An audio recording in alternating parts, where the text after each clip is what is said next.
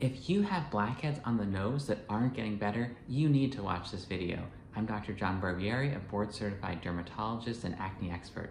Let's get into it. Well, blackheads, sometimes called open comedones, can occur in the nose.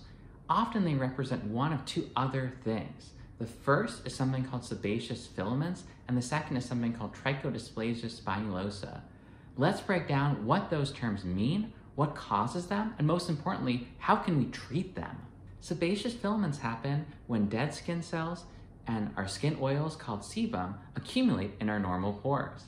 Although this can happen anywhere on the face, it more commonly occurs on the nose because the pores tend to be bigger in this area and the skin tends to be oilier. Now, some of you might be thinking, that sounds a lot like blackheads, like those open comedones. How can we tell the difference? Well, sebaceous filaments, because they're in our normal natural pores, they tend to be very evenly spaced on the face, and they also tend to look very similar to each other because they're just following the distribution of our normal pores.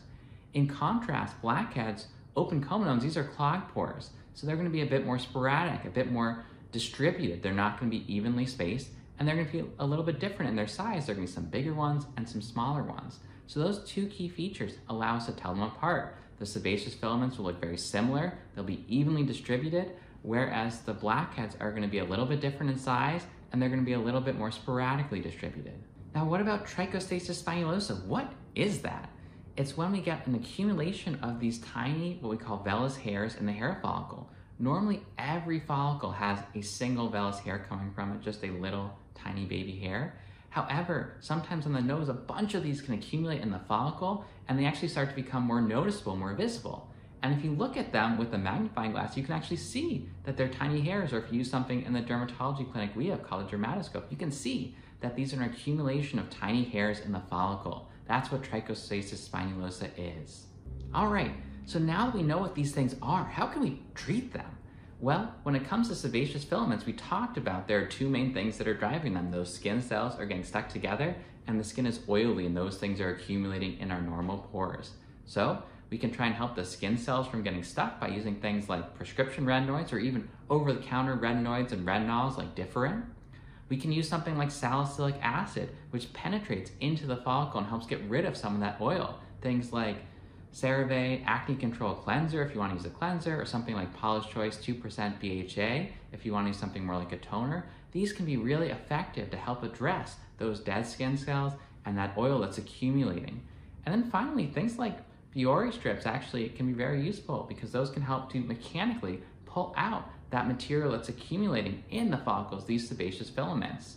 Now, one thing that we do want to avoid though is using things that mechanically extract those filaments from the skin, using things like vacuum suction or using things like extraction if it's not being done by someone who's very highly skilled.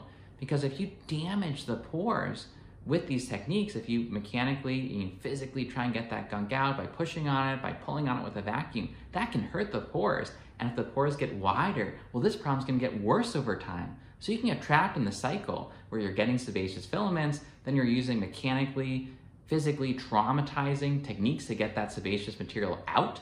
And then what's happening is you're hurting the follicles, you're making the pores wider over time, and the problem just gets worse and worse. And that's why I really lean more toward things like retinoids and chemical exfoliants like salicylic acid to more gently get that material out of the pore. For trichostasis spinulosa, we can use a lot of the same techniques to try to get that stuff to move out of the pores. So retinoids, some of those acne salicylic acid washes can be helpful here too. And you can also, with a very fine tweezers, if done very carefully, you can actually pluck them out and get those hairs out of there. And sometimes even using a hair removal laser can accomplish something similar.